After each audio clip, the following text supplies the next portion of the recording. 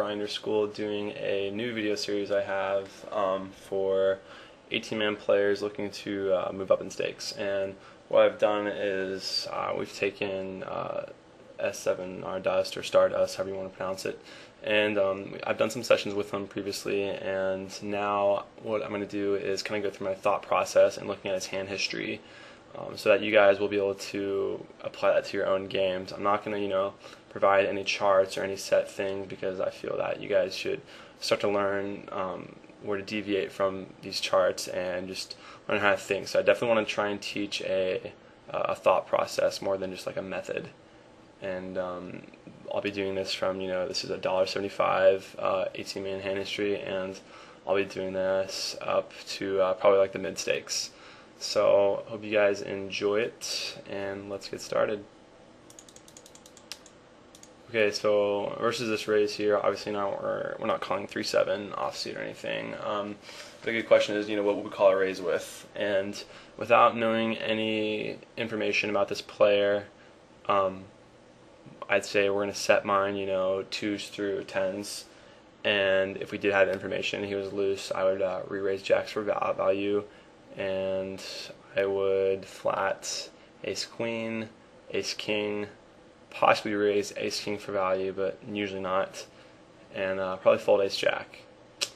The reason being, the reason why I don't want to blow up the pot too much out of position with hands like ace queen is, they're just drawing hands. Too often hands like ace king are overplayed when they're not even a made hand yet, especially early on in sit and goes, and just kind of kills our equity. So because we missed the flop, a good 66% of the time, we just definitely need to relax in those spots and just use our stack for the late game. So 2s through 10s, obviously pretty standard to just set mine there, and jacks, again, depending on the player, I'd say I like to flat here, a good 75% of the time. If I have some other like outstanding read that suggests that they're stacking off way light, I might just go ahead and choose to re-raise it, but in this particular spot, I prefer just to flat with them. So anyways, moving on. King queen right here. I like a limp, which we see him do, which is good. And that way, again, we have a top drawing hand. We have a suited connector, has good high card, top pair value, and things like that. So playing this in multi-way pots, definitely recommended. And okay, so we flop top pair, and it gets checked around to us, and we bet out 60. So the thing about the texture of this board is there's a lot of straight draws and flush draws, and there's also a lot of weaker kings in these villains' ranges. People here are pretty loose and they're limping with a lot of junk, so just keep that in mind. If we're getting value from straight draws, flush draws, and weaker kings, we don't want to offer them almost 3-1, because we could definitely induce a larger mistake from that. I mean, I would probably bet at least 90 here, maybe even full pot. That's also going to help us play better versus whatever they do, and help us play the rest of the hand a lot better. So yeah, definitely make it 90 here to get value from straight draws and flush draws. And the 8 comes, it's not the best card, not the worst card. Definitely glad it wasn't a spade. When this guy checks, I still want to be getting value from things like 6, smaller kings, flush draws. I still think the range that we're getting value from is larger than the range that is ahead of us right now. So I would bet more than 120. I'm going to be betting at least like 175 here, simply for the reasons stated. Value from straight draws and flush draws still. And if he's going to make a mistake, if he's calling 3-1, right here, he'll definitely be calling like 2-1 for a flush draw, or with like something like King 9. So I definitely think we could work on our value bets here. So he calls, definitely not that good of a card to come off on the river, and he checks. I feel like he does do this with the low end of the straight, but at the same time, there's not a whole lot of low end of the straights in his range. Could have some 2 pair here. But yeah, trying to value bet top pair on this board is pretty thin, so I actually don't mind checking it back. So river was played well. Definitely want to up the value bets there just a little bit more. Moving on. Okay, so twos. Pairs from this position in a short-handed scenario can be a bit tricky to play. If we raise it up, we're often left with awkward spots on the flop, just because obviously we're either flopping a set or overs, which it's never a good scenario to put yourself in, especially out of position. And another reason that I might prefer a fold here more often is looking ahead of us. The button is pretty short, and he's not really considering what we have. He's thinking more on a level one basis. All these players at the $1.18, I'm gonna assume think on a level one basis, because it's true for the most part. So if he sees anything decent, he's gonna be sticking his chips in, and it's just we don't want to flip right in now with twos, hoping to get it in slightly ahead, because twos versus like 100% of hands probably only has like 54% equity, and that's just not a good scenario for us to have, especially when we have 16 big blinds. Our stack right now is extremely sufficient. One thing I do consider in playing pots, in scenarios like these, is I always look at my own HUD stats, and if I'm tight, I might be a little more inclined to open up my range, because I know I have more full equity. If I've been loose, I might tighten up a little bit more in spots where I know I could get potentially called wider in, because again, you don't want to put yourself in those awkward spots. So I'm definitely raising hands like fives plus here, but twos is definitely a little too weak, and I always see a fold, which is perfectly fine. Ace king.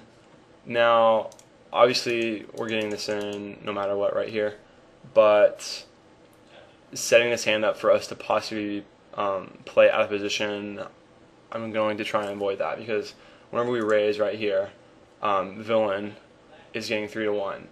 These players, they aren't really aware of stack sizes and the proper things to do with it, which in this case might be a detriment to us. He could flat here out of position, or he could flat here in position, and again, we're missing the flop 66% of the time. I don't really like to see bet these players with air, because they call so wide. So if I'm going to bet here, or if I'm going to raise here, I'm going to put like a third of my stack in, committing the stacks pre-flop, and then shoving it at any flop. If not, I'm just going to go ahead and shove pre. This really puts us in an awkward situation if he just flats. Fortunately for us, he doesn't, and I would get it in and hold. Pretty much the majority of my range here, I'm going to be shoving any ace, a lot of mid kings, and then a lot of suited connectors that play well. There's no need for us to be taking like a super thin spot, because the fact that we're going to have a lot of spots to have in the future. If the whole table was solid, you won't want to pass any things up. But if you try and eke out these really thin spots in these sit and goes, when there's a lot of spots to be had, you're just going to create a lot more variance for yourself and not be achieving your highest attainable ROI. So yeah, just kind of keep that in mind whenever you're working on your blind versus blind shot, things like that. Ace 4 here. I don't mind a raise, actually, and again, this is a spot where I'm looking at the stacks. If everyone to act after us had like 1,500 stacks, I'd probably go ahead and fold, because they could easily shove on us, and I don't want to raise fold with 10 effective big blind stacks. It's not the worst thing. There's definitely spots for it, but right here with the button being so short, I almost really don't consider him. A lot of times he's just going to be getting in with weaker, and the same thing with the big blind. When we raise here, a lot of this time they just see 10-9, think, all right, well, I'm short, let's get it in. So we could definitely be getting in here for value. What I would want to be careful about is looking at the small blind stats. If he's been super loose and he might be inclined to call us down pretty wide, I might not want to get myself in that situation, but if he's somewhat tight, then I don't mind going for a raise here.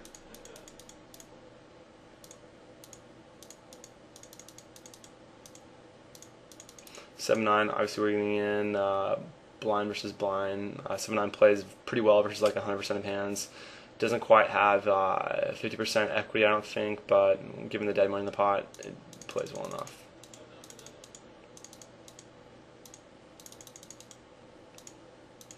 (4-5) limp pot. Not the most comfortable situation with an ace flopping right here.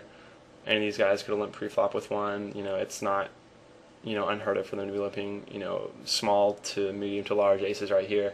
So, with not the flush draw to go along with it, and being sandwiched in between two people, I definitely don't mind the fold.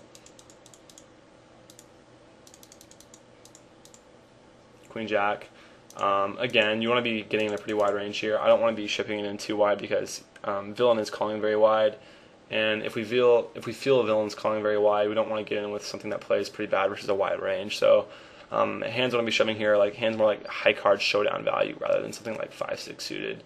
I'd still probably get in 5-6 suited here, but just like your lower connectors, your lower uppers that aren't suited, just go ahead and drop them, because if he's calling a wide range and we're getting him behind, there's no use in really sacrificing our equity when we have it right now, and also blinds are going to be increasing to 100, 200 with the antes, and we don't want to get a short stack, especially before going to the final table. So getting it is fine. King Queen. Now, I definitely don't mind playing this hand from this position, but we have to look at why we're shoving here. So to me, we have plenty of time to work the table, to do our, to do what we're going to do with our stack, because, we have 2,700, the blinds are 100, 200, we don't have any of the antes yet, you have to remember we still have the ante stage coming after this.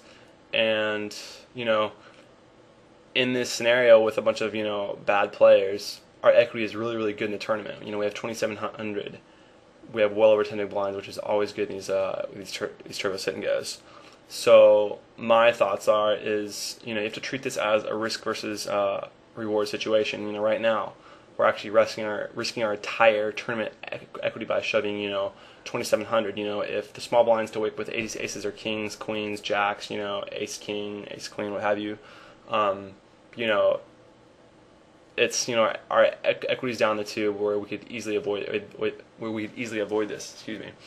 If the small blind was 10 or 11 big blinds, I wouldn't mind to shove because of the stack sizes. But right here, if we were to raise it, I'm getting in happily versus the cutoff button and big blind, but versus a 3-3-bet shove from the small blind, I don't feel comfortable with it at all. And players at these levels, they're very recreational players. They're not thinking like crazy. They're not going to, think, hey, I'm going to 3-bet this guy wide because he's probably raising a slide here.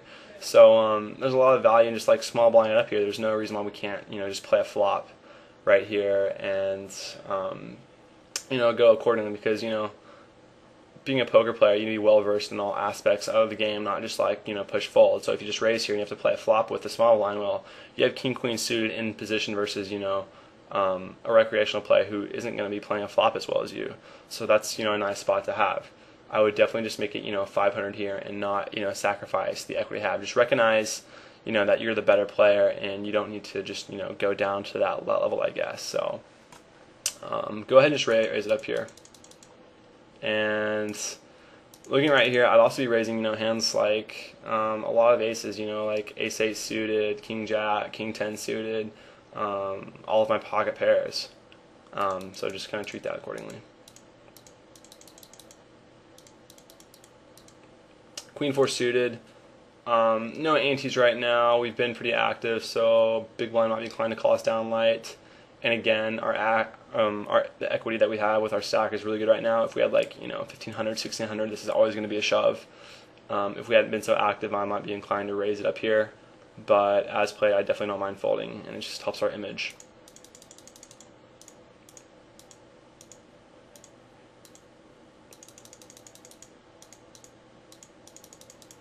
Alright, so king jack here, getting better than, way better than 2-1. We have about 3-1 right here. Definitely going to be getting in. We actually dominate a lot of this villain's range here with king jack, so to me it's really not a question of whether we should get in or not right here. And if you're going to plug this in something like Sit N Go is, and put the villain shoving on around like 50%, I believe wood is too tight here in analyzing the equity by telling us to call too tight. Wiz tells us to call something more like 50%, if villain's shoving around 50%. It's sort of hard to know what villain's actually shoving, but everyone shoves pretty wide with the with a short stack like this because they have to. So I'm even gonna be ISOing hands with like 7-8 suited, and things like that. And reason being is, we're nine-handed, and we're gonna be on the button neck, which is great. But if we go card dead or someone else takes our spots, the blinds are gonna be going through us again. They could easily be up to 300, 600 by now. We're not finding a whole lot of spots, so I really want to go ahead and take a thin spot here in hopes of developing a stack for the later game. I think there's a lot of merit in that. In that way, we could exercise our edge, which is using our fold equity and abusing the stacks via stack distribution, because these other players are very bad at push fold, and we need to give ourselves the ability to exploit that. So obviously, pretty easy ISO shove. I'm ISO shoving here with any ace, a lot of kings, things like king 6, king 7 suited, hands like that. I'm not I guess we chop it right here. But yeah, so we chop it right there. But yeah, the ISO shove is absolutely fine. I'm not gonna be results oriented in that spot and say it was a bad shove. Ace 10, pretty easy shove, given how short we are and how short the stacks are to act after us. We just need to be getting it in. Again, 5 big blinds is sort of that, 5 or 6 big blinds is sort of that point where we just need to, get rich or die trying. And I'm shoving in any ace here, probably any king, queen 7, 9 8, 7 8 suited, any pair. Just get really wide in these spots and hope to develop a stack.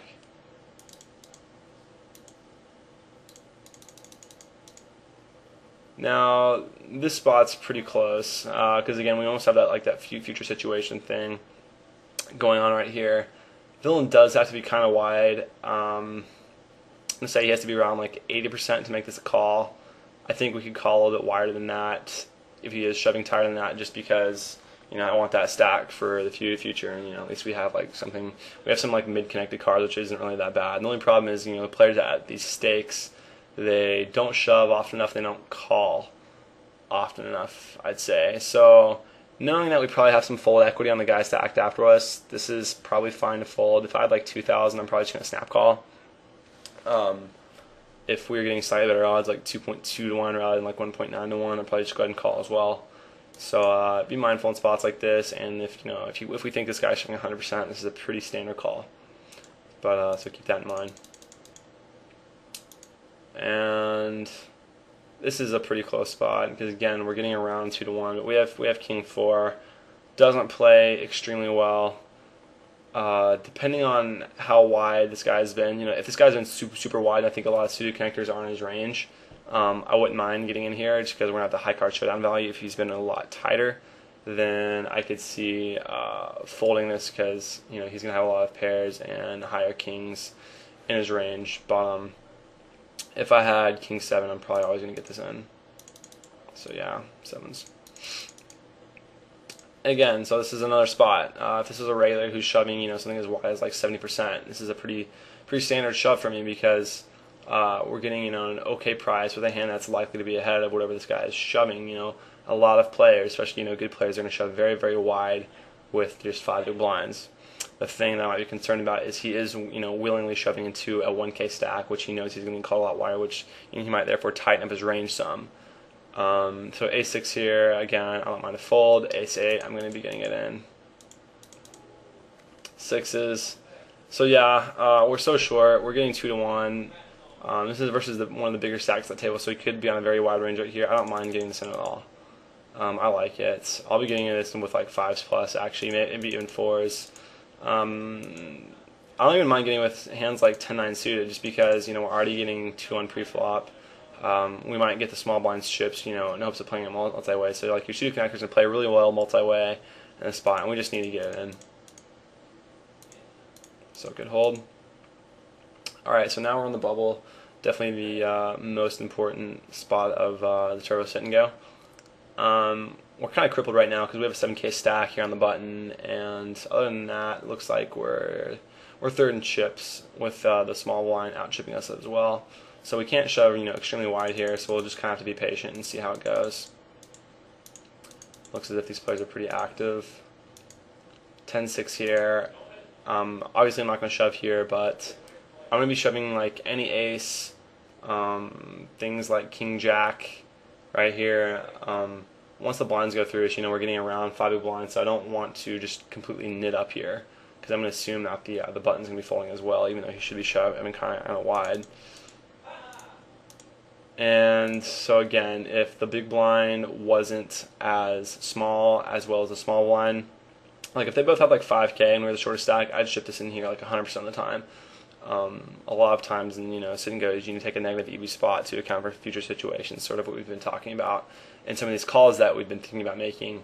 But once the blinds go through us, you start to really lose your full equity, and you don't want that. Our edge that we're going to have is going to be in having that, and we just want to work really hard to maintain that. 7-9 folds fine. Ace queen, obviously getting this in, even though this guy is short as well. We're just not folding ace queen on the bubble. This is a good chance for us to double up, which is going to really help our payout distribution for the rest of the sit and go. All right. Yeah, right here, obviously standard reship. This guy could be playing kind of wide because he's recognizing that he has the chip lead and the fact that there's a short stack right here. So yeah, I'm gonna be shoving like ace jack and probably even things like ace 10 right here, because I think this player is very wide. Sorry. Okay. So now that we have the chip lead and we're short-handed, we can definitely start to abuse these players and start to develop what you could call an invisible bubble factor. Even though we're in the money, people are going to want to move up payout spots for sure. So there's definitely a lot of room to abuse right here, especially after we've been so tight around on the bubble. Shoving right here. I'm going to shove here with like 9-10 suited, any ace, a lot of my mid kings, any pair. You could really start to abuse in the spot. Again, same thing right here. They're all equal stacks. They don't want to bust out for each other. Shoving any ace here. Almost the exact same range as I was last time. Maybe a little bit tighter in some spots. And again, so this is a pretty good example on how hard we can use 5-4 suited. This is a great shove. Again, stacks are all relatively equal. And we have been a bit wider now, which is of some concern, but we could kind of read how we should adjust to these players right here. This guy's super wide, doesn't care about ICM or payout structures, whatever. I might want to go ahead and hold here, but this is definitely a spot that I'm abusing like a large majority of the time.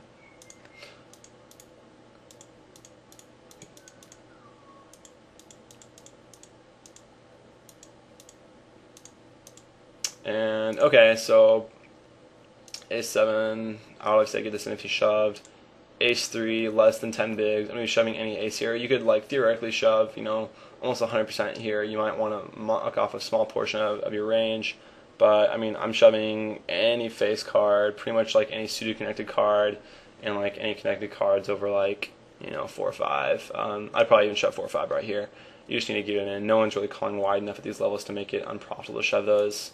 So yeah, I mean, overall this is a very well played sit and go. There's a lot of small spots to touch on. I think some of the biggest areas are things like that king queen suited hand, where we don't want to sacrifice our equity, especially because we're surrounded by such I guess you could say bad players. So when you have really good equity in the tournament, you don't want to risk your entire stack for just a relatively meaningless portion to your stack that you would add on. Just think of it in a risk versus reward situation, and also want you guys to think of future situations, making calls like that king jack that we ran into the ace king with. A lot of times you're really going to develop your stack because in these MTT sit and goes, unlike the dons or like 9-mans, there's not a whole lot of value in waiting around and trying to just sneak into the money. There are certain situations for that, but usually they're less likely to be involved in these MTT sit and go. So getting a stack and just trying to use these guys is absolutely vital. So yeah, good game, and let's move on to the second one.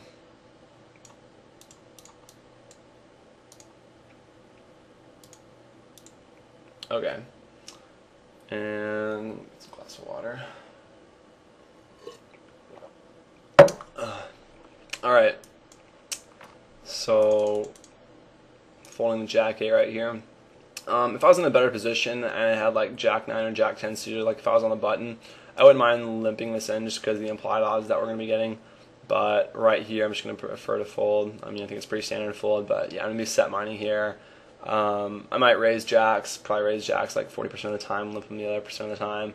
Always limping tens here. I'd ISO with ace king, limp along like ace queen, ace jack suited. If I was in a better position, I'd be more likely to ISO. But yeah. Real quick, king queen is a pretty big problem for some people, and it's not a hand that I'm going to be getting involved with early on in bad positions. So just fold it right here and keep yourself from getting too crazy with that. If I was in a better position, I'd likely raise it up, but king, like I said, king queen out of position, just don't bother with it.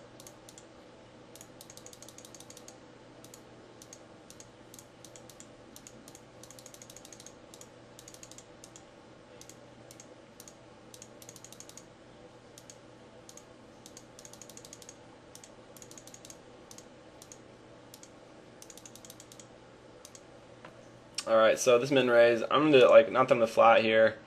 Wouldn't be the worst thing, but just kind of keep track of that. What I want you guys to think about, especially if you're starting the multi-table some, is seeing how people perceive you. Again, you have to remember that a lot of these players are recreational players, and they're paying attention to who's tight and who's not. They're not necessarily thinking of who's on what range, yada yada yada, but they know if you're tight, if you've played a hand or not, usually. So what this guy is doing here is he could be just seeing the fact that we haven't played a hand yet and just min raising us because he knows we're folding in a super wide range. So a lot of the times if I see that I've played 1 or 2 hands or 0 hands in this case, I might flat this guy, which is pretty unexpected for him, and just float a flop and take him on the turn. That might sound a little fancy play syndrome, but when you think about it, I mean, it just works such a good amount of time. It's all they're trying to do is steal our chips because we haven't played a hand yet. So not that I'm going to necessarily defend with 8-4 suited right here, but I mean, if you have something like 7-8 suited, 9-10, Queen Jack suited, stuff that's easy to play a flop with, I mean, give it a consideration. Start trying to think on the next level. But yeah, I mean, a fold is fine, completely standard. Just I want to bring these points up to you guys so you can generally or gradually work these concepts into your own game.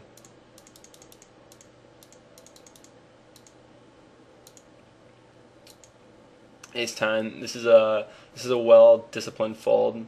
I like it a lot here. If we had ace queen here, that's probably gonna be my standard range for shoving. And 3x, I'd probably get at least 8s here, even possibly 7s if I think the guy's super loose. But being from such a bad position, I kind of want to hold off on that, do anything too crazy. If this guy had folded here, I'd probably go ahead and either 2.5x or just shove it. If I had 1,000, I'd probably just go ahead and shove. But again, our equity's pretty good right now, nothing too much to worry about. And yeah. So again, we see the raise right here. So I'm going to be really inclined to defend the next time we get into a situation like that. Ace king right here. We haven't played a hand yet. First hand. I'm pretty much shoving 100% of hands here. I might muck off the deuce 7, the deuce 8, 3-8, things like that. So I mean, I guess I could say I'm going to shove 90 to 95% here. Whereas it's so short, we have a ton of fold equity and just need to get it in.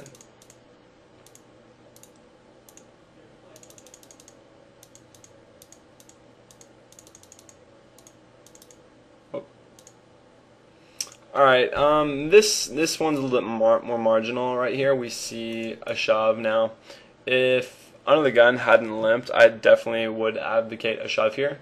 But I think when a short stack limps like this, and we have a short stack as well, we don't have as much fold equity as we'd like here. So you have to be a little more careful in this spot. I mean, obviously I can't see the guy's HUD stats right now. If he's on something like a 40% VPIP, I think this is absolutely fine.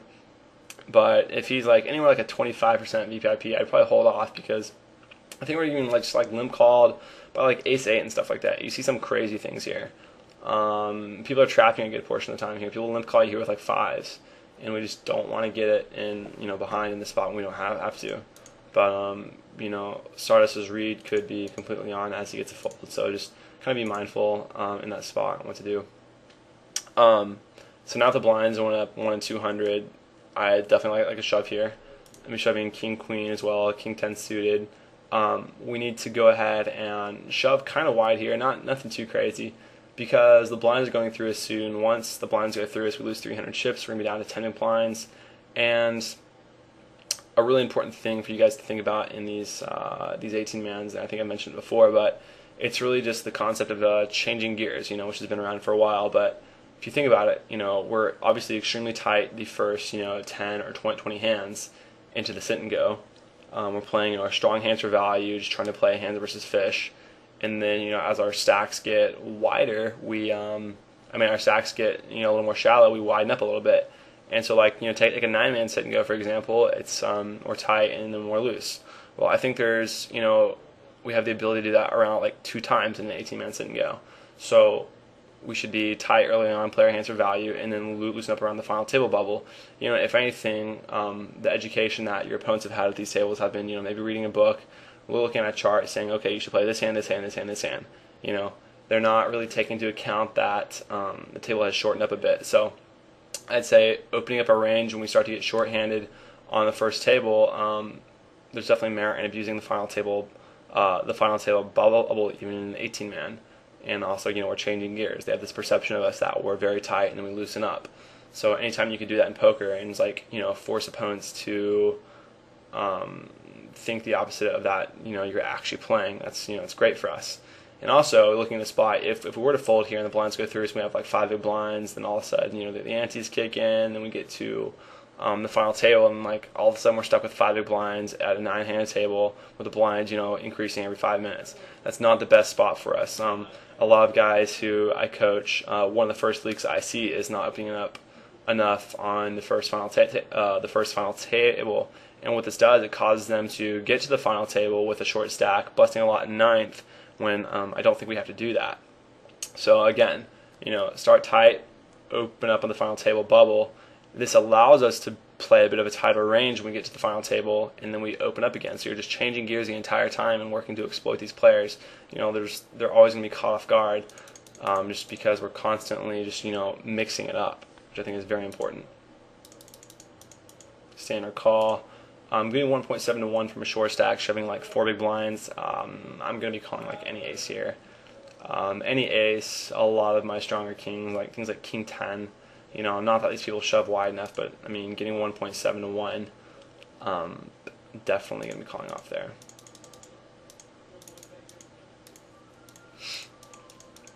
All right, 6-9 right here. We see a shove, which I like. If I had a hand that is pretty easy to see a flop with, like 7-8 suited, I think there's a little more equity in that. But right here, I'd rather just end the hand and not give the small blind a chance, in donking out on the flop and just exploding it. So shove here is fine. If you see him do it again, I might be a little more apprehensive about shoving because he might be trapping. But just kind of pay attention. I think he still is at the stack where he's limp folding a lot. If you limp with 5 big blind stacks, I definitely shove a much tighter range because I think they're limp calling a whole lot more often. But this right here is pretty good. And I like this. I don't really want to mess around with your raise. That, especially out of position, it creates pretty awkward spots. There's 700 chips in the middle right now, and that's that's actually well up 25% of what we have in our stack. So I definitely like getting in, and I'd actually get in here with a wide variety of aces. Seeing this first guy limp, when he has a big stack like this, he's very much inclined to be limping a wider range. Just because he's not considering the effective stack size. He's only considering his stack size. So seeing how there's 25% of our stack in the middle, I'm going to be shoving with a lot of aces. You can shove with ace-5 suited, ace-8 off. Just definitely get in here. I'm going to be shoving with 5s plus 2. I might want to set mine here with 2s through 4s, but there is a lot of value in just taking down this pot uncontested, for sure. Ace-queen right here, good raise. I'm going to be raising at least ace-10. You want to raise with something that you're ready to get in versus the big blind, because with shoves we're going to be getting around 2 to 1. So you don't want to put yourself in a really awkward situation where you raise. You're I'm getting 2 to 1, but I want to call. It's a huge portion of my stack. Make it easier on yourself and raise with something that you're going to want to call a shove with from the big blind. And ace queen is definitely a hand we want to do that with, and he shows up with weaker, which is good for us. And now we're on the final table, and the antes have just kicked in. So now, probably going to tighten up our range a little bit and just kind of calm down, see how things go, and let some players, not knock each other out, and just look for some really fine spots. Not that I'm saying we should tighten up like substantially, but just being a little more selective. Now, like, you're not in that danger zone where you have to shove like crazy. We have the ability to relax, which is always kind of nice.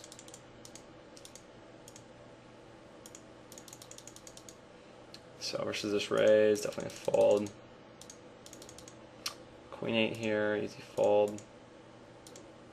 Jack 6. Okay, so versus this raise, we have a big player going for a raise, and there's a small stack on the big blind.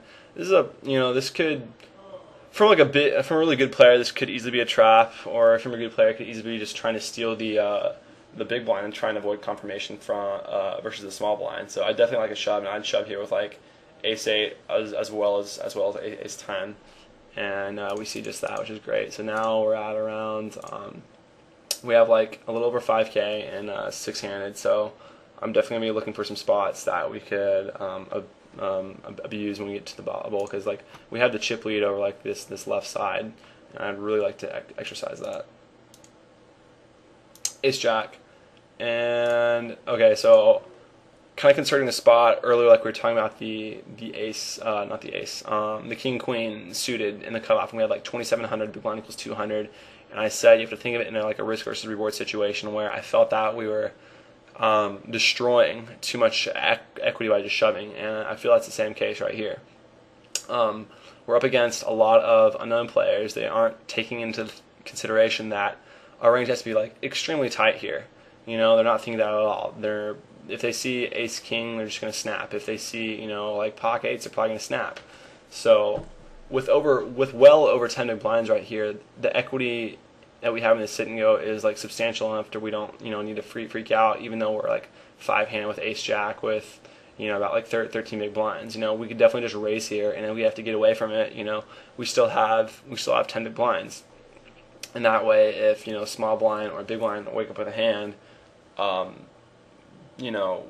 we could get rid of it just fine. If they want to flight you pre-flop, that's fine. These players in the big blind, small blind, they're gonna have to play a flop, versus us when we're in position. That's not bad at all. I don't think the cutoff is inclined to flat you super wide, just given the stack dynamics right here. So yeah, I don't think there's any reason to shove any hand in my range right here, just because I feel that if we're trying to get value, have like aces or kings, we can just go ahead and raise it, and try and get some action with it.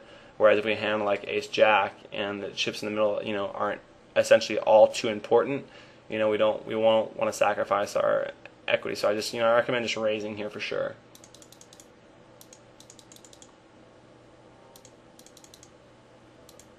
Now this is a pretty good situation where we could certainly get a lot wider. Time 3, it's going to be a snap shove. And reason being is the player under the gun has like 1 big blind, okay, and if we have to be shoving extremely wide for the big blind to want to call us. Even as is, he's just never calling us. He's probably calling us with like I don't know, the top 5% of hands. A lot of players are just going to fold a ridiculous amount of hands right here. I'm definitely shoving 100% just because we never ever get called here, and we don't get called here often enough to actually make us fold. So this might be hard to pull the trigger at first, but once you start doing it and you find that it actually works, it's great, just because we're winning a lot of chips with probably what's likely to be the best, like the worst hand, which is this is where we're getting our edge and sit and go right here based on the big blinds, lack of ability to be able to call or fold correctly right here. But he does know that under the gun has 1 big blind left, and if he loses his hand here, he's out of the tournament. So feel free to shove here. I'm shoving here 100%. Even if he had a little bit more chips, I'd still definitely shove here. Definitely want to get aggressive in this spot. This is what Turbo Sit N Go is all about, abusing the bubble. Ace 6, I like the play, just the raise. We could shove here. I just do prefer the raise because this guy has us out chipped by a little bit. Worst case scenario, this guy wakes up in the hand, this guy folds, and we're out. It doesn't happen all too often. So a raise is fine. Again, these players aren't thinking of like 3-betting us like super light, trying to exploit us. So just go ahead and raise it up here and get in versus the big blind.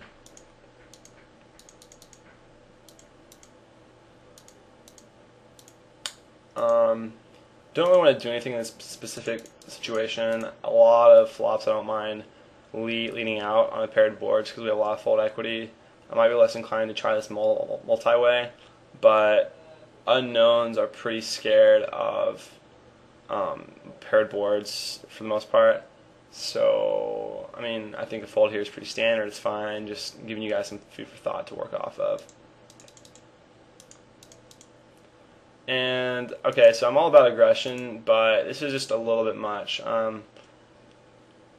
Given that we're third place in chips right now, shoving into a bigger stack, I think our range needs to be more like 20 to 25%, and queen 6, falls barely outside of this range. I want something like queen 7 suited, queen 8 off.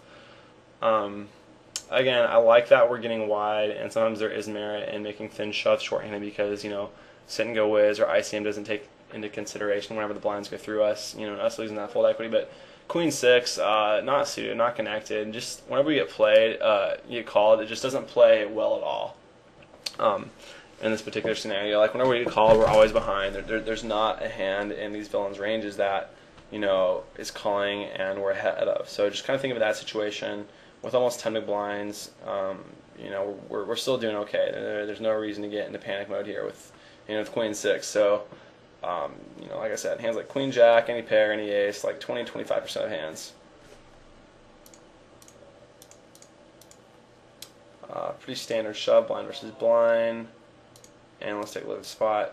So with villain having like 5 bigs and us second place in chips, he can be calling us the widest, so like I'm not gonna show like 100% here, but obviously depending on what he is calling, I would say we could at least shove around like 60 to 70%, 80% might be a little bit wide. Depends on what kind of villain we're facing, but any ace here, any pair, I'm still shoving things like 7-6 suited. Hands that play well, like whenever we get called. Jack 10, I would actually rather, like, if we're planning on calling a min raise, I want to go ahead and min raise ourselves and just kind of take control of the hand.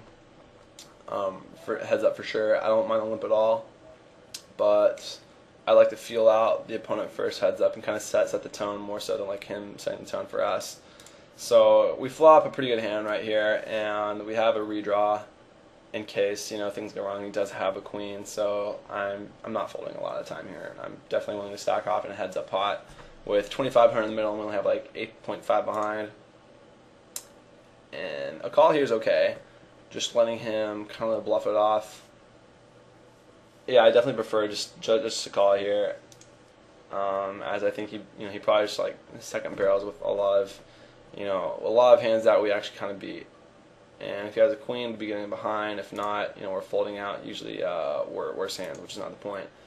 Anyway, so whenever he does bet 2,400, I'm just gonna get it in here. It looks kind of weak. It looks like a weak blocker bet, kind of like he has a pretty good hand, but he's not totally satisfied with it. And so whenever we shove, he's gonna be getting 2 to 1. So like we still have full equity here, likely to have the best hand. I'd probably just go ahead and shove it, but we just call and we see this guy bet anyways, and we have something close to the nuts. So yeah, and obviously we're gonna be getting it in. So he does have queen 7. Kind of a loose raise out of position by this guy, but that's the way it goes. So well played, and we close out the next hand. So anyways, yeah, so a lot of what I was saying is kind of adjustments that I want to see you guys make at these $1.18 mans. Recognize that sit and goes are all about having the stack at the end, exploiting the stacks on the bubble, and when surrounding yourself with like these types of players, don't sacrifice your equity in spots you don't need to. And I think hands that really characterize that are hands like that ace jack on the bubble, and then like king queen, or we shorthand it on the first table.